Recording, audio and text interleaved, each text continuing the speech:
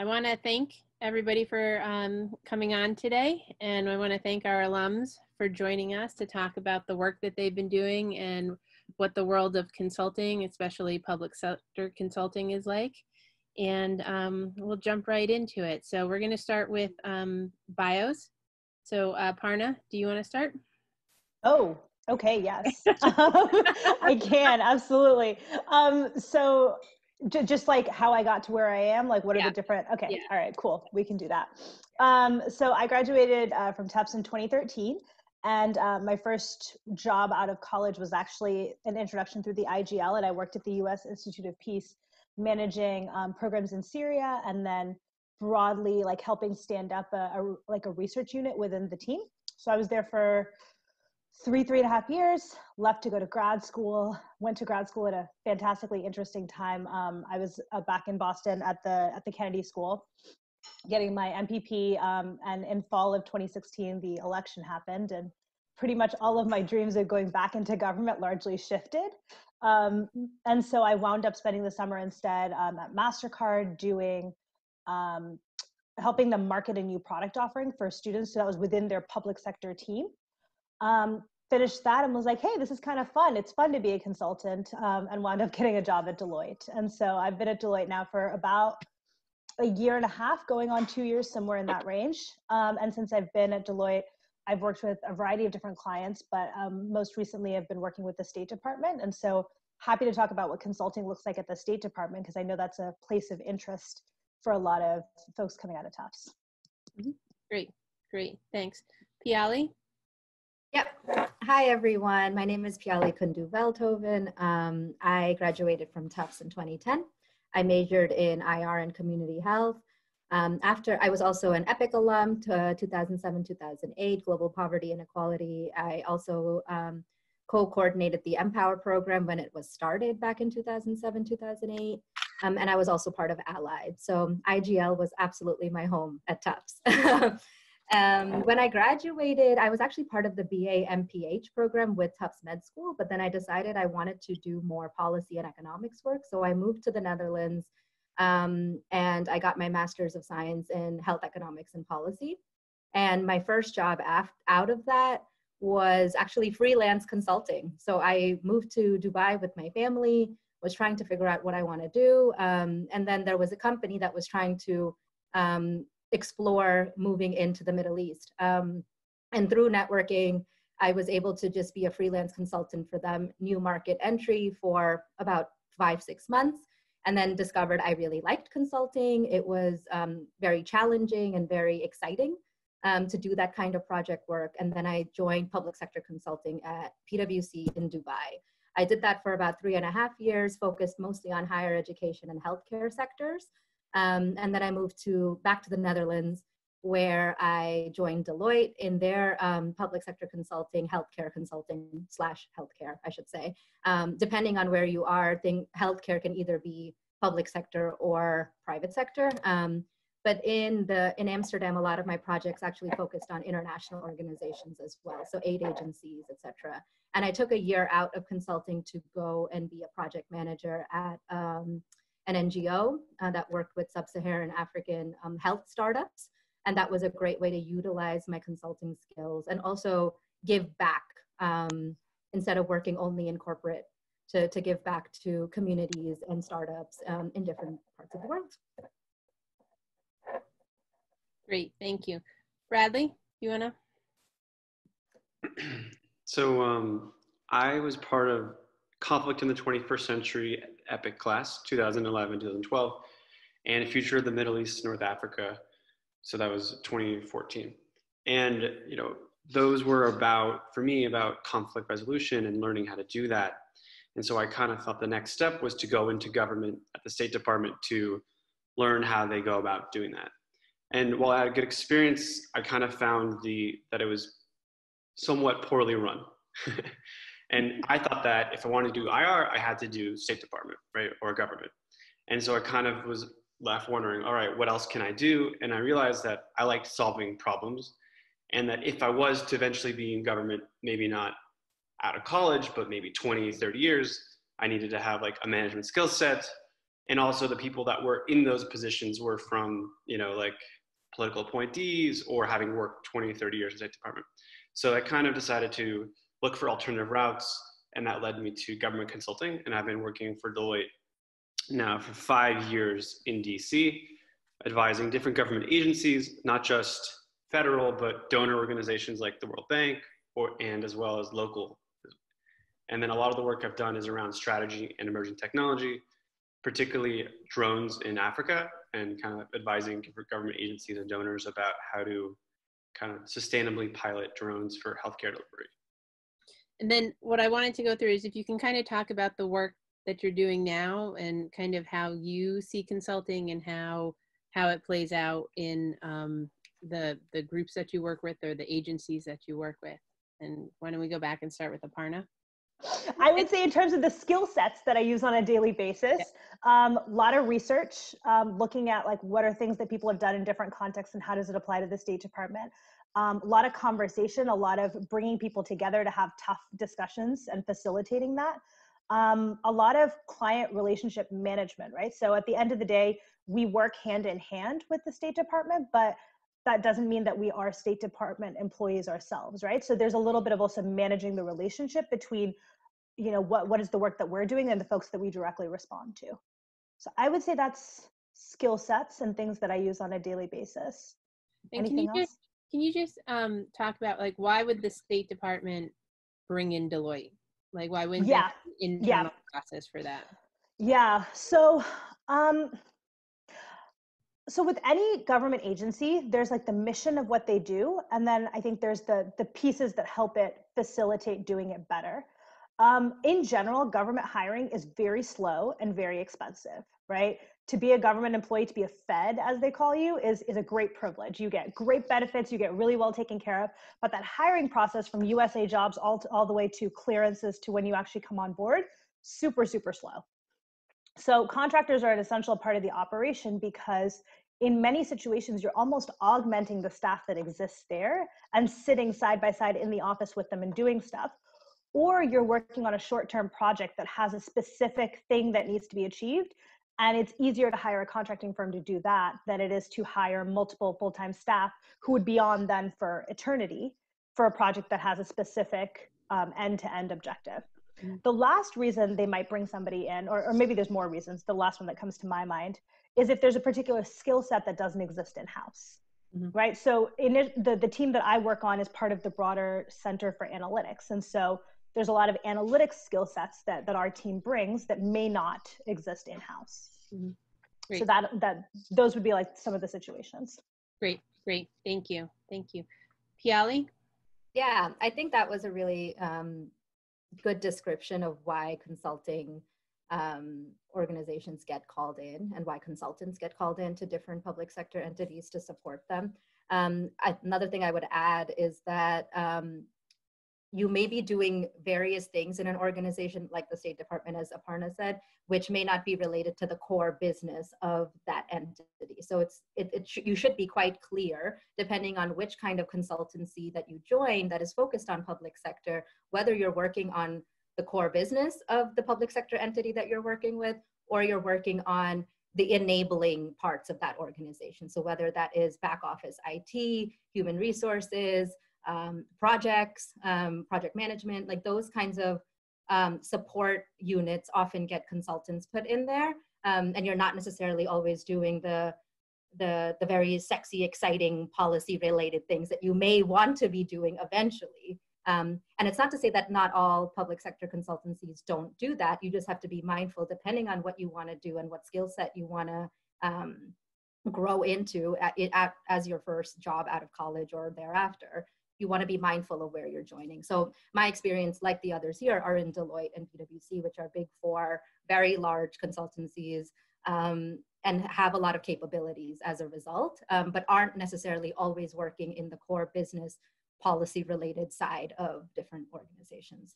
So that said, I want to give an example, two examples based on my 7-year-ish career in consulting.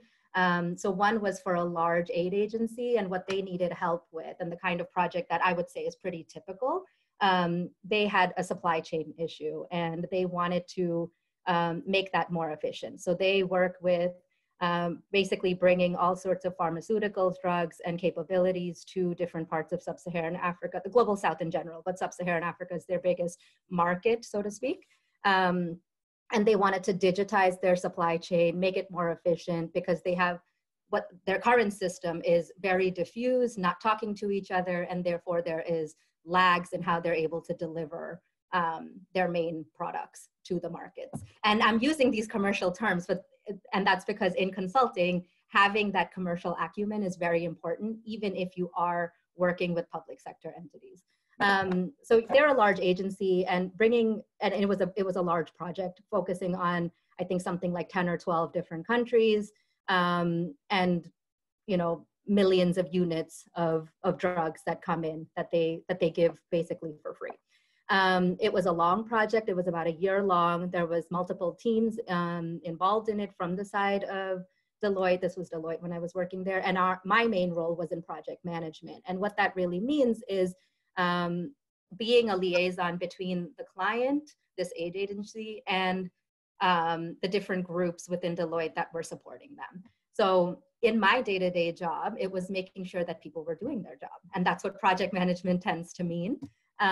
So again, not a content role, much more of a process role, much more of an interpersonal management role, because I was the face between various teams and one client counterpart. So a lot of my responsibility was making sure that we were meeting objectives, we were keeping them happy, and things were moving according to a schedule and a timeline. And I think in consulting, that's one of the best things that you can get that you can't get in other kinds of industries if you just go in-house. It may take you years before you're playing a project management role where you're interfacing with very high-level senior managers, as well as overseeing the work of others. Whereas I think at the time I was like 27, 26, and that was a big responsibility, and that was typical for someone that was a senior consultant, which is what I was at the time. That was a great project, and we were engaged with them for about a year. Another project I want to highlight is with a large ministry when I was in Dubai, and they wanted to set up a training institute. So again, not something that is part of their core business at all. So they don't have a big learning unit in their ministry that would be able to set up such a big training institute. So that's why they hired a consultancy like PwC to do that. And again, that was about a 1.5 year long project, very senior level ministry officials were sponsoring it. So those were our clients, which is great exposure. And I think that's one of the big highlights of consulting. You get fantastic exposure to very senior people, and you really get to understand what is on their mind and how do they think and what is their decision-making schema. And that's really different sometimes from what you may assume going into these organizations. And that was a great project. So setting up a training institute. I mean, I am not a teacher. Nobody in my project team was a teacher, but this is something where consultancy is also another great exposure. You get to pick up the basics and the foundational of a lot of different things really quickly and deliver.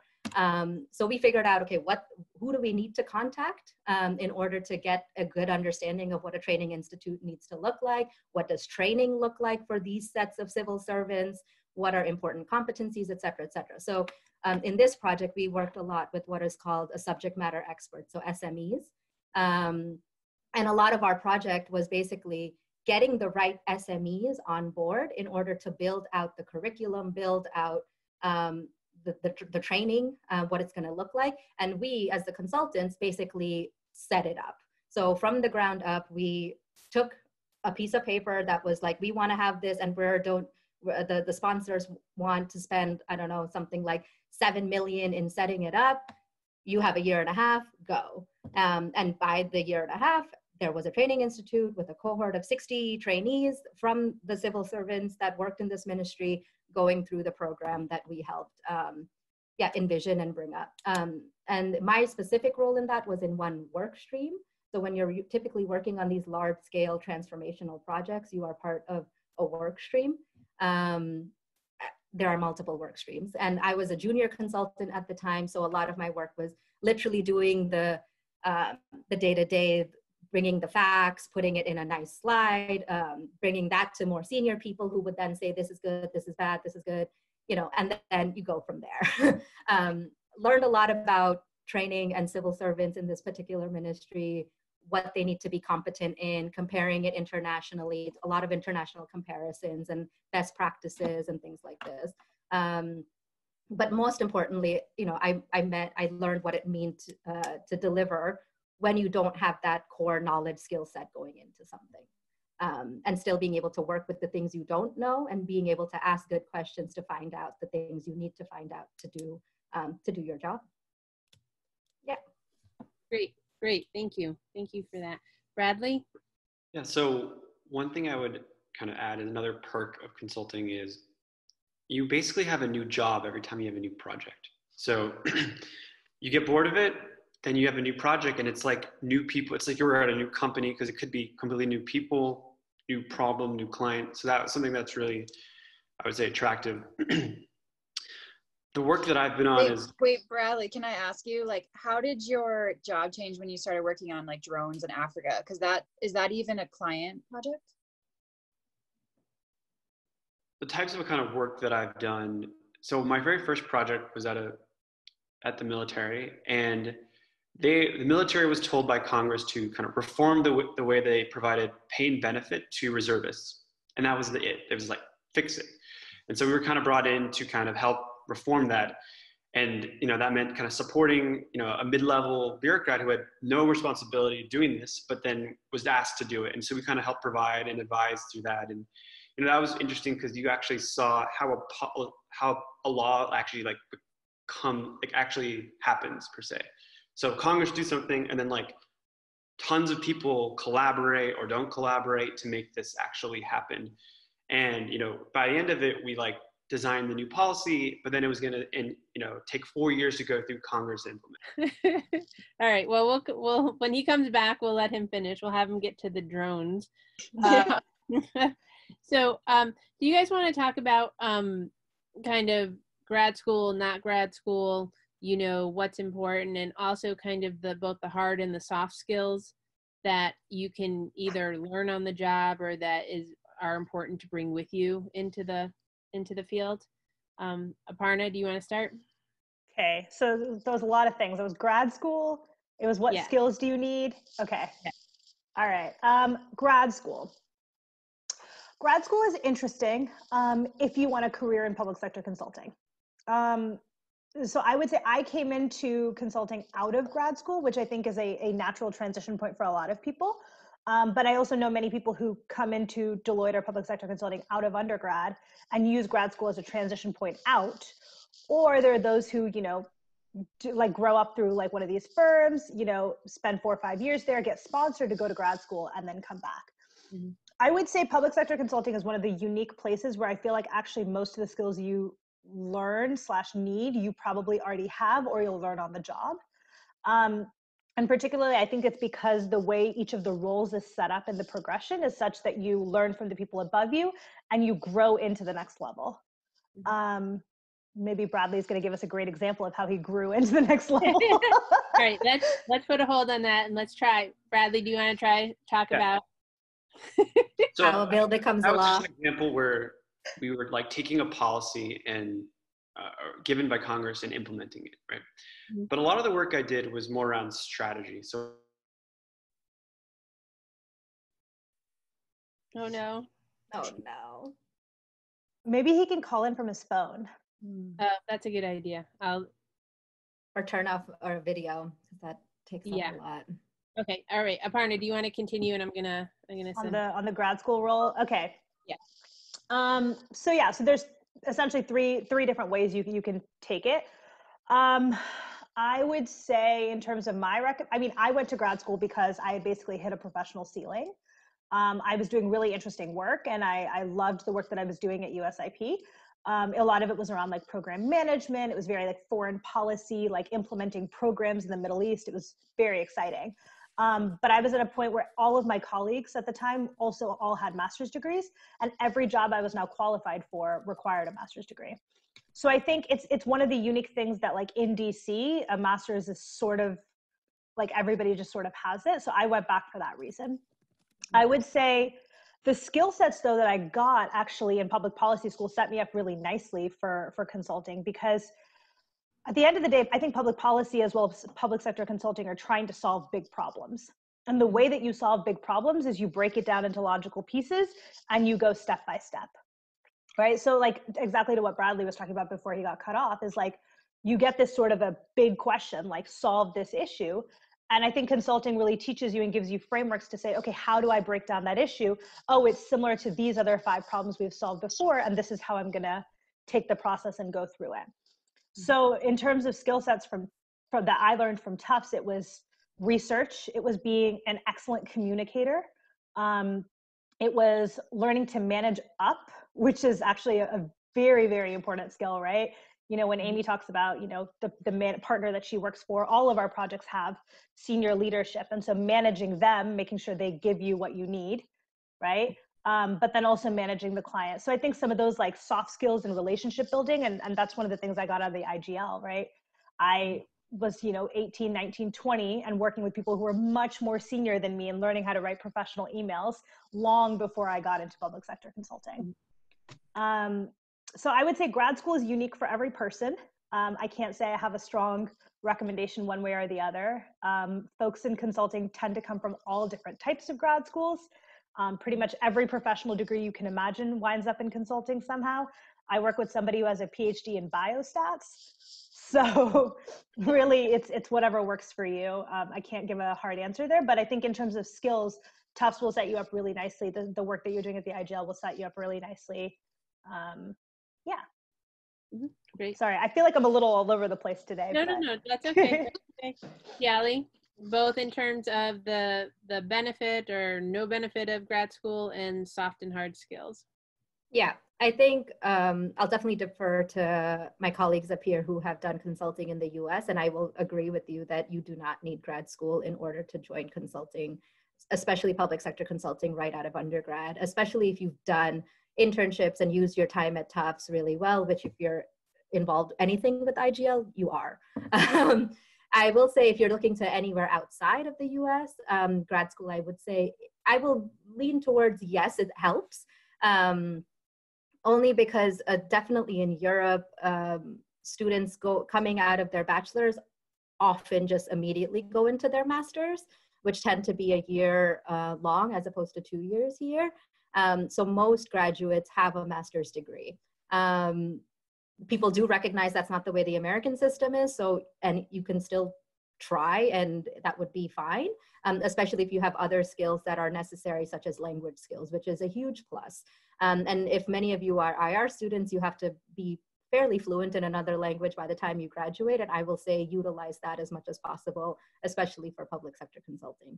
It really helped that I had taken Arabic for 4 years and moved to the Middle East. Even though I wasn't using it in my day-to-day, it gives you so much more cultural context and rapport building with colleagues that you are working for in your agencies. So not necessarily in the firm itself, but in your client firms. So yeah, so if you're looking to abroad, I would say think about grad school. And what kind of grad school? Anything. I think just go to a rigorous program where you have to develop a lot of critical thinking skills, because at the end of the day, that's the most important technical skill that I will say consulting requires. Insatiable curiosity and critical thinking skills. You have to be okay with, more than okay with, uncertainty and problem solving. You have to want to solve problems, and you have to want to do whatever you need to do in order to get the information so that you can solve the problem that is in front of you. And those can be big problems, small problems, like, you know, people up here have already said, consulting is basically all about, you're given a task, you have to break it down into smaller components, and each of those smaller components is essentially a small problem you have to solve. So I would say that's the biggest, like, hard technical skill. I mean, good problem solving skills. And I would say the biggest soft skill that you need is good interpersonal relationship and rapport building. And so what does that really mean? I think it means communication. You have to be willing and comfortable to talk to all different kinds of people at all different levels and be able to get not just your message across, but be able to active listen. So actively listening is really, really important, especially if you're doing anything client facing, because that also shows that you are absorbing what is important for your clients and able to relay that back to your team members, to your superiors, whomever you're working with. And communication is, of course, like the #1 tool of a consultant. So also your written communication. And I think probably by now, if you're graduating anytime soon, make sure you take all of those class projects like seriously and test out your PowerPoint skills and your Excel skills and all of those things. I mean, you learn that on the job for sure. And especially in firms like Deloitte, there's a lot of great training out there. But sort of nothing beats having familiarity with it coming in, or at least familiarity in knowing that you will have to spend a lot of time in making succinct messages and communicating succinctly and concisely and precisely to all different kinds of people. And I think Amy was saying that the importance of networks as well. So that again goes back to communication, rapport building, interpersonal relationships. It's really, really important that you know how to make those connections, keep them healthy, nurture them, because you never know. And it should be, you never know when it comes in handy or when something comes up in a project and you're the one that's like, oh, hey, I actually know this other person in this other team and they'd be perfect for this small thing. And that happens a lot. I mean, in the projects that I was talking about, that happened a lot of some small thing would arise and there's somebody else in the firm that is an expert in it. You call them up, you ask them the question, you get what you need. And that is really what clients are actually hiring us for. That we have networks, we have expertise, and we're able to draw on networks and expertise. And I think the IGL makes a really good effort to enable us to do that as students, even while we are students. So whether it's finding internships or connecting what we're learning with EPIIC with other courses we're taking, I mean, making those connections and synergies is something you're doing already, whether you realize it or not. And I would say that's the soft skill that I use the most as a consultant right off the bat. And it's a muscle. So like the more you do it, the more you're conscious of it, the better you get at it. So yeah, I would say those are the hard and soft skills. We can talk more. I mean, people are asking about hiring, so we can talk more about that. Also in terms of what recruiters may be looking for in terms of hard and soft skills, because I think of what I'm saying now and maybe what Aparna was saying is like when you're on the job, what is really important. Yeah, no, definitely we'll get to that. I would say one of the biggest hard skills that I feel like I see like organizations and consulting firms looking for right now is around data science and analytics. So if you have some sort of a background in that area, that's a great thing to play up in terms of hiring, because that's a place where all of these consulting firms are trying to beef up their capabilities, because especially public sector organizations have a lot of data and don't know how to analyze it or use it or apply it to be better at what they're doing in the future. So that would be, I think, one hard skill that like if I was in college and was like, I wanted to take a summer course in something, 100% it would be a little bit of data science. I think some folks in the IR econ world already get econometrics, but I think like the extent to which you actually use econometrics in like a consulting context is pretty minimal. So if there was one place to sort of push, I would say that could be one. The other one could be Tableau and data visualization. So even if you're not great at the data science side, if you can visualize it, that's a tool that I see a lot of consulting firms leaning in on really heavily, especially when you come in as an analyst or a consultant, you'd be expected to do that kind of work. So that skill set's also really attractive. I don't know how to do either of those things, but I'm just saying, if I was trying it again, I might lean in there. Well, why don't we go to, while he figures that out, why don't we go to how do you get started in the field of consulting? How do you get started? And what are your recommendations for students who are either going to be graduating soon or students who may have graduated in the last 1 to 2 years? I can start. So I didn't join consulting out of undergrad. I didn't go through campus recruiting. And while that is a large part of the way new hires come into big firms. It is by no means the only, and I did a lot of recruiting when I was in both PwC and Deloitte, so I've seen it from the other side. You can apply at any time to be an analyst or a consultant. And I would say, and I think Amy, you already put it in the chat, that if you are going a non-traditional route like that, it's important to talk to somebody in the firm. Network with people as much as you can. So go on the LinkedIn, see if you have shared connections, and just try to talk to people that are working for the firms that you're interested in. And use that sort of informational interview as a way to build rapport, and with the objective of maybe trying to talk to or get connected to somebody that's in the part of the firm that you want to be in. So the team, so whether that's public sector consulting or any other smaller subdivision of that. And then I think most of these big firms, certainly Deloitte, PwC, but also all the others, there's a whole process of interviewing, and you will be well served by taking that process really seriously and doing case studies, knowing what a case interview is, all of that stuff. But I trust that anyone in Tufts and IGL is on top of those kinds of things.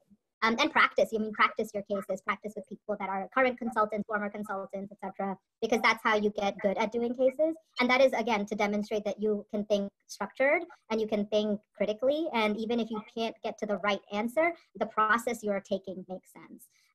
So you don't have to go through campus recruiting. And I'll always be an advocate for, if something else calls to you after undergrad and you're passionate about it, go and do it and do a really good job. And that is always welcome in all the consulting firms and teams I've worked in and the partners I've worked with, that doing something and doing it well in a job and being able to say why you chose that, it's perfectly fine to come 2 years out of college into a consulting role. Mm-hmm. Can you guys hear me? Oh, yeah, we can. Yeah, sorry about that. That's so okay. On this topic, I'll start here. It is challenging to get into consulting from Tufts, though it's changed a lot in the last few years. So there's kind of the dual challenge, I think people talk about it, like getting an interview, and then once you're interviewing, doing case studies. And so, as everyone said, you need to practice, so find a partner. For me, it was helpful to start and then do the pro bono consulting at Tufts through groups like 180 Degrees Consulting. But then also realize, while you do case prep, it's going to be a little bit different for public sector case interviews than, traditional commercial case interviews. So it's not going to be, profit loss, acquire a company, which a lot of the case studies are. It's going to be more around, how would you approach, selecting a TSA, technology vendor, or, how would you, fix a problem for the head of an agency or something like that, right? That's the kind of questions they'll be asked. So, it's good to be informed about, what are the different government agencies that exist, right? You can do that on your own. Research that, things like that. And then if you guys can still hear me, I'll quickly just do an example of my own life and how to IGL. So when I do strategy projects, a lot of it is, in the case where I worked, new administration, new leadership, and they're trying to understand, what's working, what's not working. And so they hire a third party to kind of do that assessment. And so you do a little research on kind of first understanding the organization and the history of like past strategies and stuff. So that's public research. Then you get to the challenge of, all right, you interview the leadership team, and really it's no different than any research project you would do at Tufts. So I did EPIIC research in Tunisia on, the idea, the policy of, is entrepreneurship as a foreign policy effective? And went to Tunisia, we interviewed, about 20, 25 people from different organizations, and then kind of did analysis. And so it worked kind of the same way, where you do interviews with leadership team or people from across the organization. And once you start interviewing, you realize you understand what the problems are. So what was different, I would say, in a strategy versus, research is, while you might know the answers, it's not really your place to kind of dictate necessarily what they should do. So what we would do a lot of times is you hold a workshop where you kind of help facilitate activities where the leadership team can kind of interact with what we found in the interviews, what like best practices of other organizations, whether it's commercial or private, and then you kind of facilitate them for them to recognize and kind of really determine what they want to be, how they want to approach it going forward, if that makes sense. But in the case of the IGL, that was really helpful, like having done interviews, and then in Greater Tufts, doing consulting projects where I was, both having to kind of pitch pro bono projects and then kind of lead project teams and things like that. And as everyone mentioned, PowerPoint communications are probably the two most important skills. So really it's how you communicate information in different formats, whether it's speaking on a team, presenting in PowerPoint, writing, you know, there, you have to really assess in the moment constantly, like what's the best way to communicate something. We might have lost him again. So I'm just going to go to some of the questions in the Q&A real quick. One is, I already work in the federal government in DC and have a security clearance. Do you think having this would offer a leg up potential for higher starting salary if he was looking to switch, or she was looking to switch to consulting? Aparna? Really happy it was on. So I kind of found that there was this community around drones, which was... Poor Bradley. Poor Bradley. He's still I'm talking. back. Oh, you're back? Again. So tell us about the drone project real quick. Yeah.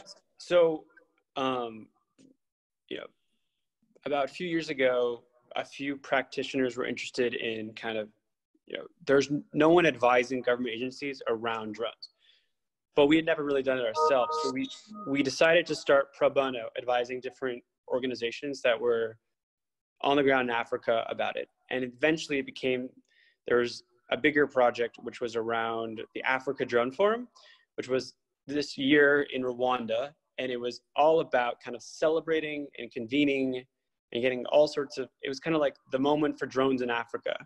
And that's because there's been actually a large company that have been delivering blood by drone for several years called Zipline. And now that they have been, you know, publicly successful, there was kind of like, let's get other parts of Africa, not just Rwanda, involved, you know, World Bank, donor organizations like Gates, USAID coming.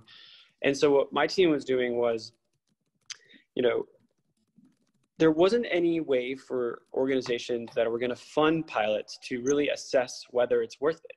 So we built this tool in Excel that allowed you to kind of, you know, based on your needs in terms of like, let's say you're serving, I don't know, 50,000 people, and you can then put in the types of problems you're solving and the drugs accordingly, and kind of estimate, you know, if you were to invest in 10 drones or spend how many drones you would need and how much that would cost, but then conversely, what are you getting in terms of health outcomes? So if I'm going to fund 8 drones, how many more lives does that save than just traditional transit? And what are the trade-offs and things like that? So that was kind of what we were building. And then we actually went to Rwanda and kind of engaged with that. And now we're, you know, I was able to kind of create a relationship with the World Economic Forum, and we're going to actually write a white paper kind of about this topic. So that's kind of an example where this was a small initiative. I kind of took the lead, and then gradually, with patience, I had to get, you know, pro bono funding, pitch to partners, pitch to the pro bono board, get a team, and then kind of figure out, well, what does a project actually look like, kind of develop that skill set and kind of pitch what that project would look like, and then kind of, you know, operating internationally. It was like 8 hours a day, 8 hours away, you know, for weeks, and then eventually it came to fruition. So that was kind of a cool experience. It was very IGL, very tough, and I was, you know, having gone through all this kind of stuff in EPIIC, it was kind of familiar with it to a degree. Yeah. Great. Thank you. All right. So I'm going to throw, so Aparna said thumbs up for the security clearance, right? And engaging. Yep. Security clearance is always a wanted thing, particularly in public sector consulting. You will probably get a higher salary than you previously did. And I would just say that the pace of work is slightly different. Federal government is a little bit slower. And I think the ways in which you communicate intelligence and expertise can be slightly different in consulting. So I just wouldn't assume that it's a one-to-one conversion. Not all federal government employees would make good consultants, and vice versa. Great. Okay. Anyone else want to add to that, or in terms of security clearance or anything? Yeah, I would say it's a trade-off. Like if you come in with a top secret clearance, it's high demand. So you'll be put in a role for 1 to many years. It may be more like you're fulfilling a gap versus you're doing consulting where you're like actively solving problems and moving. You might be there for a longer term in a skiff, right? So it's a trade-off. I would say maybe if that's what you want, if you want to do intelligence, then you should pursue that. If you don't, I would wait and see, would be my opinion. Mm-hmm. Great. Okay, and then we have a question. Can you discuss more about case interviews and how to prepare for public sector case interviews? I was thinking for Deloitte campus hires, they don't ask, like Amy said, they don't ask about profit loss. There is a quantitative component because that's obviously important, and that's, you know, and they're definitely hiring more in the like, so, I mean, there's been in the last few years, I think about, I want to say 5 or 6 Tufts undergrads that have come to join Deloitte Federal. I was coaching one where it was like into the strategy and operations side, and that was more typical what we've talked about. There are a lot of people that are coming in on the technical side with data science skill sets, so I can't really speak to that, but yeah, I would encourage you to talk to the most recent hires, so like Jacqueline Chen, Evan Cook, Ava Sachar, you know, they kind of all actually had 3 different paths. One was through partnership, through networking. One was through you definitely apply through the Tufts Jumbo Jobs, whatever it's called, channel. That would be, and also Tufts Career Services, they used to do case studies. So I did a practice one there. And I would just recommend recruiting at all the consulting things because you want the practice. Yeah. So like when I got to Deloitte case, in my interview, I had already done like 25 cases, a combination of interviewing prior as well as with peers, so that, you know, I was finally in a comfortable spot. Whereas the first one I did, I wasn't. So yeah, I would just recommend kind of interviewing everywhere. Yeah. And I will say, sorry. I was just gonna say, check the websites. I'm pretty sure Deloitte has 2 cases on its website. And so any company that you're looking at with public sector like consulting, you could use things like that too. So just a little bit of research will go a long way. And I just put the case in point link in the chat. And I know we're all from like Deloitte Big Four consulting, but I do want to say, so MBB, McKinsey, Bain, and BCG, and the smaller boutique public sector firms, so like a Dahlberg, their case interviews are different. So like we are talking from like a Big Four point of view. I do know, for example, that Dahlberg, which is a boutique public sector firm, their cases do want to see quantitative thinking. They want to see quantitative answers. So depending on what firm you're looking at, something like Case in Point, which covers all sorts of cases, you might want to focus more or less on quantitative based on where you're going to join. And I would say, if you are in the recruitment process, never be afraid to email the recruiter and say, give me guidance on cases, or what are you looking for?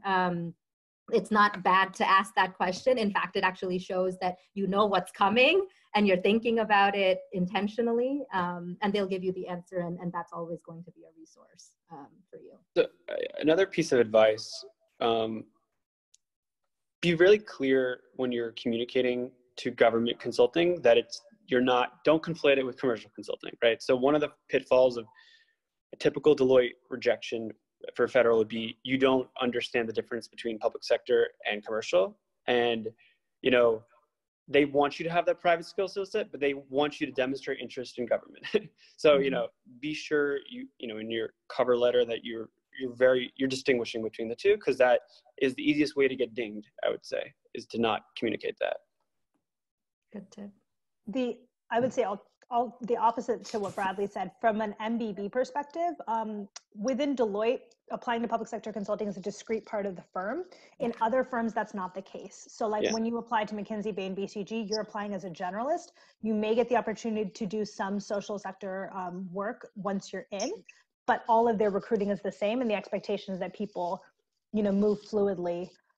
There was a question, I think, that trends nicely with this around, is there a difference between the core skill sets of public sector consulting and private sector? I don't think there largely is. I think the big difference, though, is in terms of the mission of the organization that you're serving. And so I think Amy spoke to this earlier, right? Where like in a commercial consulting context, you may be asked to do more that affects the bottom line of a company, and helping them, you know, what's it called, come up with a new product offering or expand market share. But in a public sector context, that's going to look different, right? It's how can you deliver services better to your constituents? How can you spend the money more responsibly, right? So similar types of concepts, but slightly different application. And the values of the organization might be differently weighted. Yeah, can I actually follow up on that? Yeah. So one of the things, you're thinking obviously about your first job in consulting, but if you think that consulting is kind of a path to another job, let's say corporate strategy, they tend to prioritize, you're going to have to sell like why your public sector consulting applies. Whereas, if you worked as Aparna said, MBB, you're doing more M&A stuff, more finance, more Excel. They might kind of assume you have the skill set they need. So, as you're doing, if you go into public sector consulting, you kind of have to go out of your way if you want to get that Excel skill set, or kind of like find a way, be key about how you're picking your projects so you can communicate that more commercial skill set if that's your goal long term. Because it could be challenging, like as I've kind of experienced that myself. So just an FYI. I have a question for you guys here, because you work for public sector consulting in Deloitte. Is that all government work? Or do you also work with other social sector organizations that aren't government, but would fall under public sector, as it does in other partner firms, not in the US? I would add, sometimes there's skill sets or products that are built for government that we then sell to private companies. So for example, in COVID, times of COVID, like a big question is about, how can you safely return your employees to work? So we have a product called MyPath that's about kind of an app that does contact tracing and whatnot. And we initially was for out of Converge Health, so like for government healthcare workers. We're now selling that. I'm on a project actually where we're building an app for a studio so they can resume production. So that's kind of an example. And then also, on the other types of government, I was on a public transit.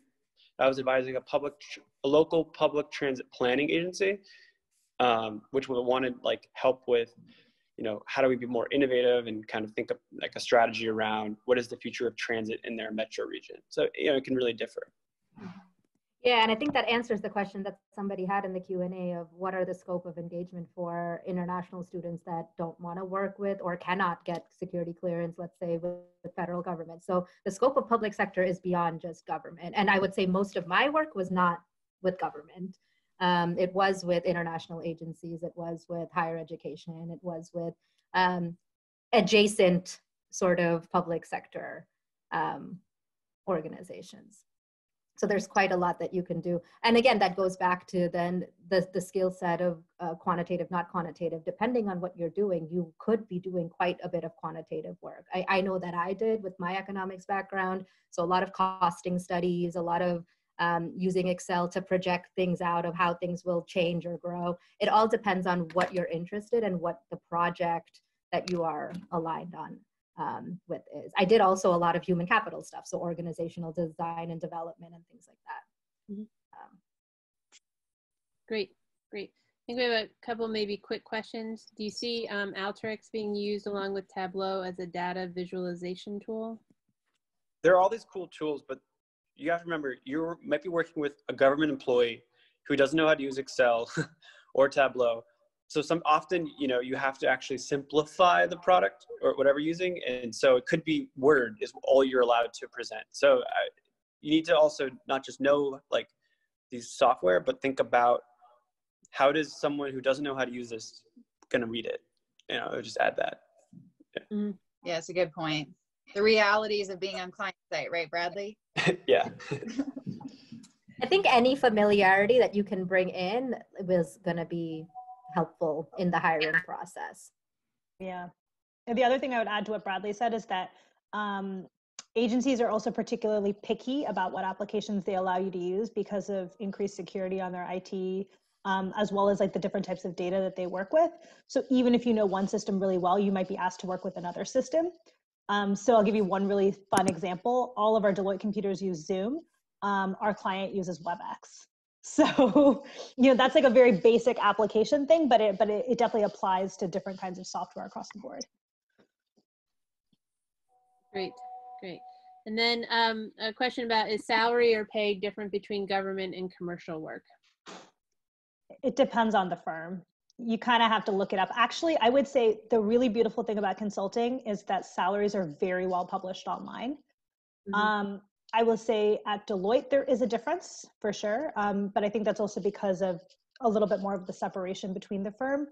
But again, it depends every place you are. Yeah. Great. All right. Well, is there anything you guys would add that everybody should be thinking about in terms of pursuing consulting? Like, would you recommend going to one of the larger agencies? Do you start in boutique? Does it matter? You know, and the differences kind of between, you know, you all seem to have chosen public sector, but, you know, between private consulting. Well, one of the biggest trade-offs would be travel. So in federal, you don't travel for the most part. Whereas if you're working commercial, you could be traveling every week for the entire time you work there. And, you know, there's serious trade-offs to that. But tell them what you mean by travel. Like so you mean like a 4-day a week to wherever your client site is, whether that's Atlanta or Nebraska or Chicago. Whatever. So you would probably fly out Monday morning at 6 a.m. and you'd fly back Thursday evening. It's all up in the air with work from home for sure. But traditionally, that's, you know, what management consultants do, right, in commercial. Mm-hmm. I was on a project in California for 3 months because I was working with a California state agency. But I think to Bradley's point, it depends, right? The travel is different. It could be like, I knew someone who was working on like a CDC style project. And so they were traveling to the Midwest to deal with, you know, various like interviewing in that area. Like Amy said, we have a bunch of international contracts where people will fly and spend months at a time in Nigeria or in various other international locations. Some of that sounds sexier than it actually is in practice. But the other thing is that, you know, COVID, I think, will fundamentally also change the way that a lot of the travel schedule operates. So I think a lot of consulting firms now are reassessing very heavily that even if you are a commercial consultant, is it necessary for you to be on client site 4 days a week and pay for hotels and flights and all of that? So, and clients are thinking the same of whether they want to pay a ton of money to hire consultants to sit at their offices when they can do the same from home or from elsewhere. Yeah. So that I was just going to say, like, there's choice, right? So if you do government consulting, generally you have the choice to not travel if you want to, whereas you may not have that choice in commercial consulting.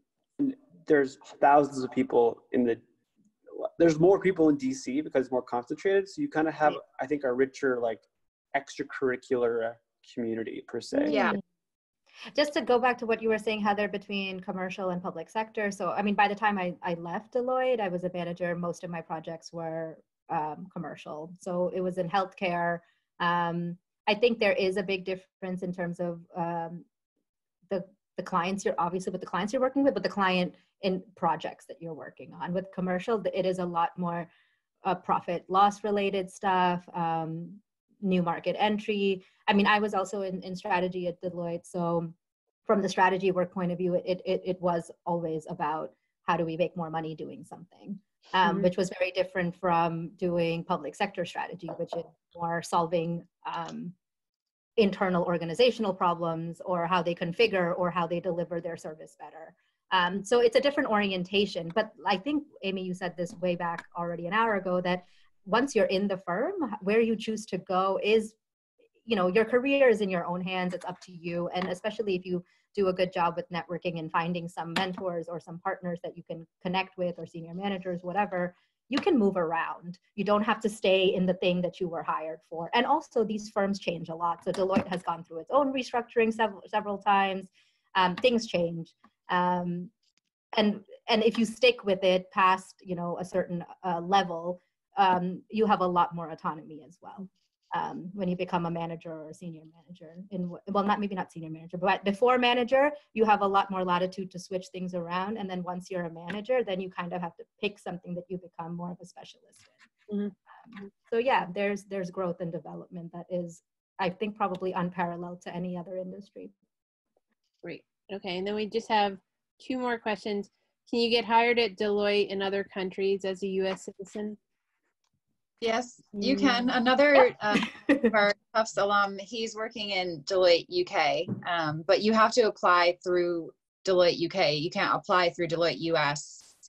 He had to like separately apply to Deloitte UK and get hired there. So they're all like separate firms. But I think he was part of the US firm first. He worked for Deloitte US, but then he like separately had to apply like to change. Yeah.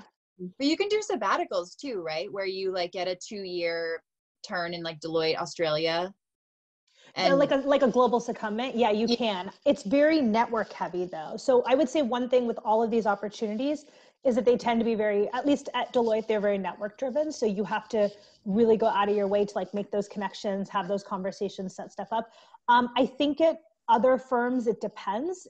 Some of them can be more networky if they're, I think other big four, and Piyali, you can chime in here, may also be more networky, but the smaller your firm is, it may be possible that you could go through like some sort of a central staffing process to get assigned to something like that. Yeah, I mean, when you work at a big four, because we also have audit, everything's a bit more complicated. Whereas other firms, you know, it's one company, like legally everywhere. So they kind of just move more seamlessly. Whereas Deloitte, it's not so. Now, I did a secondment, but I did it internally. I tried to do one abroad. It gets more complicated, network heavy, things like that, for sure. Mm-hmm. Great. And then we have a question. Can you discuss getting sponsored for an MBA while at the firm and the process to make that happen? I'm also interested in the benefits of that versus doing your master's beforehand. Yep, there's something called the Graduate School Assistance Program that Deloitte has. And there's another program called NTAP, like Extended Graduate, I don't know what NTAP stands for, but basically GSAP is when you leave Deloitte and you full-time become a student to get your MBA. And then the agreement is you would return to Deloitte for 2 years. And after the 2 years, there would be repayment installments every year after your first year and after your second year. And then NTAP is where you stay at Deloitte in part-time. You can go to school in the evenings and, from the part-time. But the first one, GSAP, is pretty competitive. You have to make a business case about what your return on investment would be coming back to Deloitte. And then you have to present your business case in front of the leaders about who you are, what you've done, and why they should invest in you. And then you have like a signed offer upon return. And I think some people do that. Some people choose to go to business school and they don't have to come back to Deloitte. So you can like do GSAP and then decide at business school, I want to take a different path. I'm curious, like Bradley or Aparna, what you guys think of that compared to like doing grad school before. The one thing I'll add about doing grad school before, so I think most firms function like what Amy was saying, which is that if you're there for like a sufficient amount of time, you make a case, they're willing to sponsor you. The benefit there being that you have your entire grad school paid for, but you come back and you have a commitment, like a service commitment.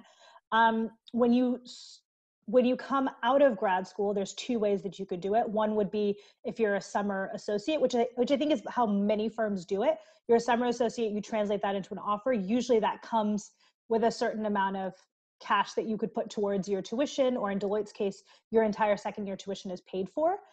Again, there's a minimum commitment associated with that so that they're, you know, that they're getting back on their investment in you. I would say the only difference from my perspective is like whether or not your grad school is paid off. To be totally frank, like I didn't have any part of my grad school paid off. Like I came and I make loan payments every single month and I can more than afford them based on my salary. So it's just a question of, you know, yourself and your financial choices and how you want to plan things out. I think it's very rare for somebody to come to a consulting firm out of grad school and not be able to pay what they need to pay off. It's just a difference of time frame and the extent to which like you feel strongly enough about the firm that you want to come back and make that commitment for an additional 2 years. Because it could be that like you do 4 or 5 years at the firm and you're like, this is great, but like actually I'm really interested in this particular industry and I want to do more in that space. And so you don't want to be locked into a commitment. So again, that goes back to like, how do you see your master's? Is your master's an opportunity for you to pivot to a new part of your career or go deeper in a particular area, make a jump in terms of like leadership positions? But again, you know, it's a personal decision how you weigh that against the money. Great. And just a quick question. Came up a couple times. The impact of COVID on both hiring and the amount of work that, say, Deloitte or another organization has had. I think with COVID, the government sector has continued to be really busy and performing very well in terms of sales and delivery impact through COVID, because state governments are getting funding for COVID response, and they're under a lot of pressure to deliver benefits and services for citizens through COVID. The commercial part of Deloitte, where we have like hoteling industries or oil and gas or other areas where the economy has fluxed for that, I think it's a little bit harder in terms of seeing the growth or the business results there. I mean, it's kind of what you would read in the news. Like if a company's having to lay off tens of thousands of their employees, it's probably going to affect the consulting side as well. So that's what I would say. I think we're still hiring in government public services. We have summer interns this year, but they're only doing a 2-week virtual experience versus like coming to client site all summer. But they have, I think, full-time offers to return. So it's a little bit different with the interns this year, but I think everything's trying to continue. And I think we're still on, let's see how it goes ground. What does everyone else think? Yeah, I think you touched on the most important aspects. I mean, if the industries most affected by the economy are also going to have the consulting side affected, and public sector in that way is differently oriented. I would also say that people looking into consulting, especially public sector, I mean, should also think about their own career trajectory of what they want to do in consulting, because it's an industry where there's a lot of churn. So like I left after I made manager, which is a pretty natural time to leave. People also leave right before that MBA point. People leave after that MBA point. So there's a pretty natural churning that happens in consulting. So hiring will not be frozen the way they are in other industries right now. So I would say it's still worth it to right now be going through that recruitment process, because I would be safe to say that the Big Four MBB, they're still hiring their entry-level classes because they need to in order to continue the way their model is and their pyramid of hires are, because people will leave naturally as they progress, as they always do. Great. Well, thank you guys. Now, thank Bradley. Thanks. And, I mean, feel free to share our emails if people, or at least feel free to share mine if people have other questions and things they want to follow up on. Yeah, definitely. Thank you for taking the time today. You're welcome. Thanks for including us, and good luck to all the students. I hope this was helpful to everybody. Yeah, no, I think it will be, and it was great to see you guys. You too. IGL for life. Yeah. Right. I will say, yeah, please share my email address. I got my first job through the IGL, so I'm very happy to pass it forward. Great. Awesome. Thank you. Bye. Bye. Bye.